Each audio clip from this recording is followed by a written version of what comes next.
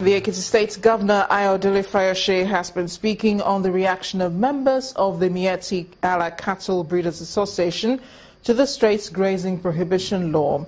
Speaking in Ekiti, the state capital, the governor urged that the group has threatened his government and the people of Ekiti State over the law.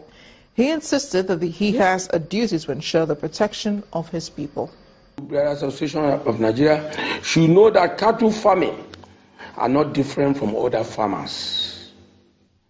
If they want to rear cows in Ekiti, they should do so in compliance with our laws.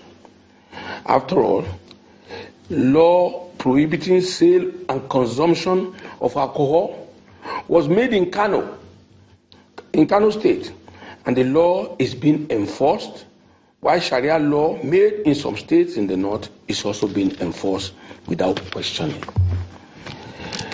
I therefore want to appeal to all security agencies to be alive to their responsibilities and put Nigeria first over and above all other interests and consideration.